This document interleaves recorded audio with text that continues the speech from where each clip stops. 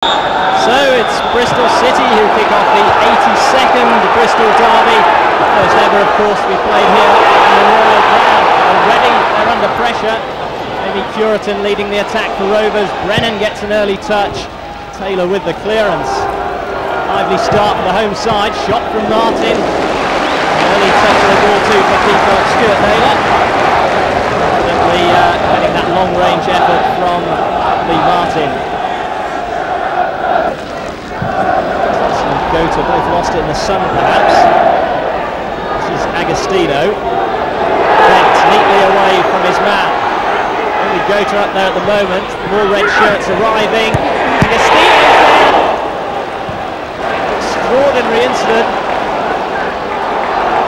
Paul Agostino, who scored the opening goal at Ashton Gate, so close again for City. Ashton Gate, so close again for City.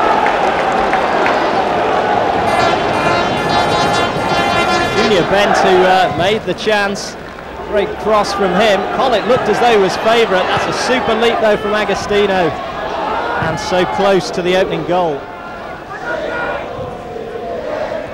Holloway forward. Taylor beat Curitan to it.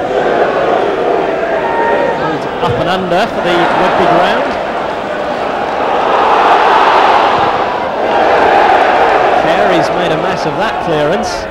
Beadle seizes upon it, beats Martin, who's also playing in midfield. Powers' cross is a good one. Curitan's header. Miller's there. Well, if he'd made good contact, he would surely have scored. I think Paul Miller knows it. Here goes Agostino. Real chance for the visitors. Agostino has gone all the way, and just as he did at Ashton Gate, Paul Agostino puts his side ahead.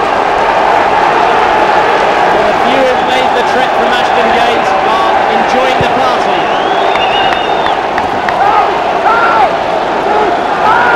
A really superb solo goal by Agostino. Almost looked as though the ball was trapped beneath his feet, but he just chipped it over the advancing keeper. Paul Agostino's 14th goal of the season, and boy did he enjoy that one. Rovers a goal down. Bent, tussling with power. Again Bent gets the better of that little duel. Now he's faced by Martin. That will be another corner kick.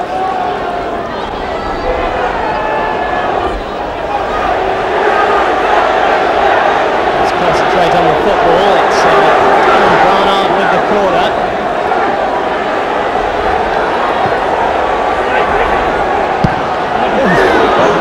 Agostino again. He's on fire at the moment for Bristol City. He's at the heart of everything they do. Rovers will have to sort out the marking. It's a fairly straightforward kick. Everybody missed it. Agostino flung himself at it. He's looking dangerous every time the ball's in and around that Rovers penalty area.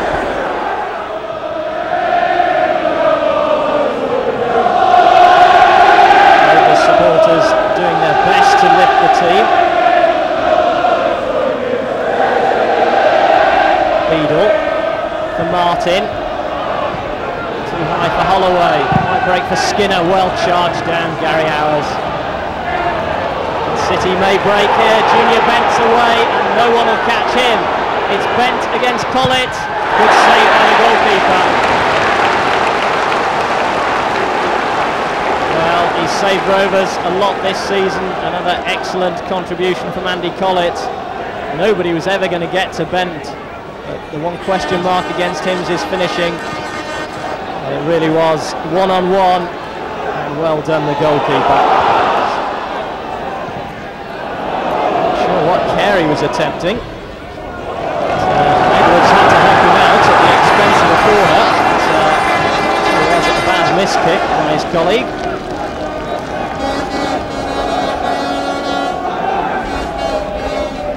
5 minutes or so to go to the break. Rovers would love an equaliser. Flick on at the near post. They break for Curitan. Did well to bring it down. The referee has blown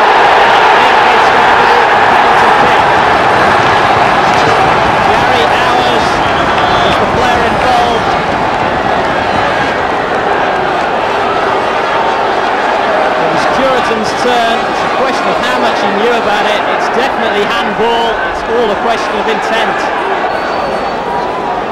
It's Peter Beadle against Stuart Naylor. Save! And away by Hewlett. And despair for Rovers fans. Joy for the City faithful, and Stuart Naylor, the hero of the day. A short run and a poor kick.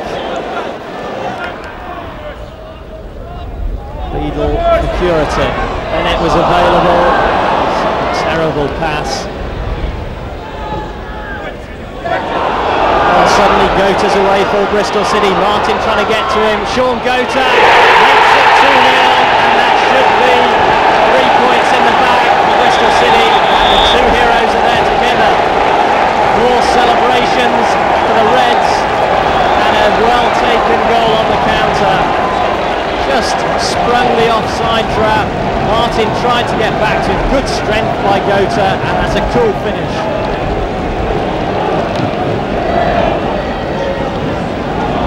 Good control, supreme strength, and 19 goals for the season for Shaun Goater, and perhaps 3 points for Bristol City.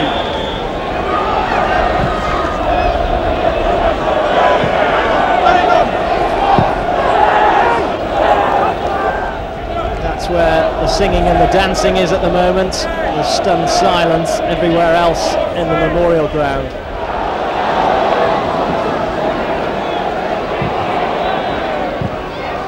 Once again, City can spring on the counter-attack. Rovers really are leaving themselves open at the back now. Going to go for it at the other end, of course. Tilson managing to hold up Hewlett, but he's found Goater. Now Bent. City, of course, will be in no rush now. The 2-goal cushion.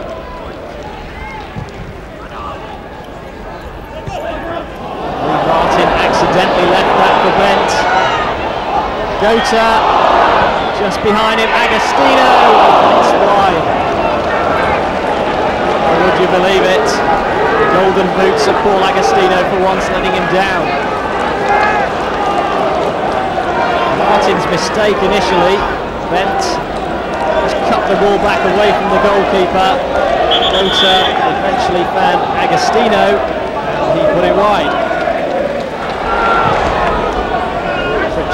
To Bennett. Rovers straining every muscle to get back into this game.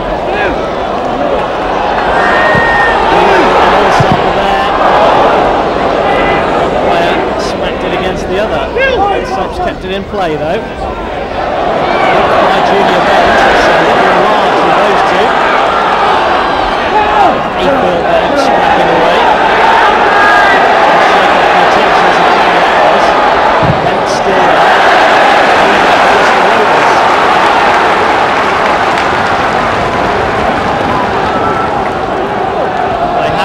Hope just yet.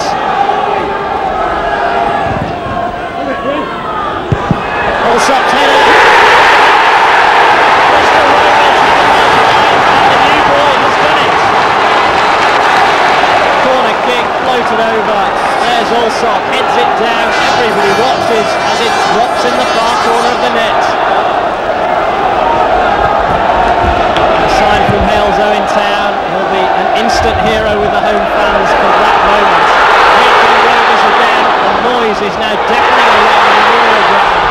Puritan stopped by Patterson. I think the whistle has gone. It really is a cauldron now inside this Memorial Ground, and it requires a cool head, particularly at the back for City. Rovers have renewed hope.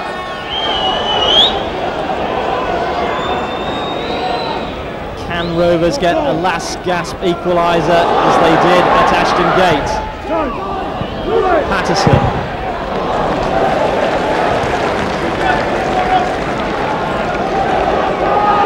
There'll be some stoppage time.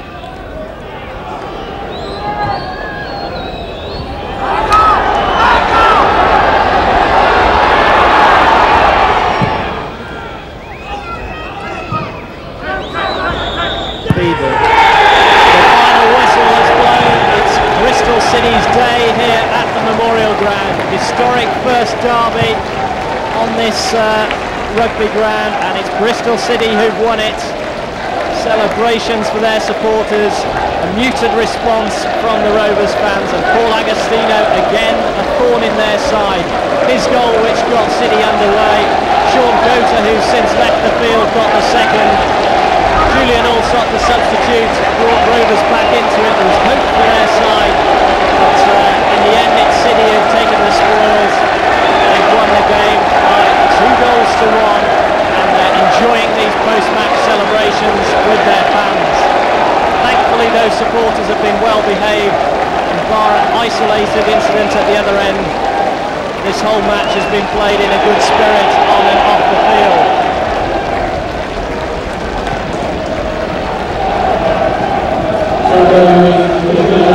It was never going to be a pretty game today. The pitch is awful, very bubbly. You know, you don't see much pretty football today, but we knew we had to come and, you know, match what they were going to throw up against us. They hit lots of long balls, and I thought we dealt with them quite well.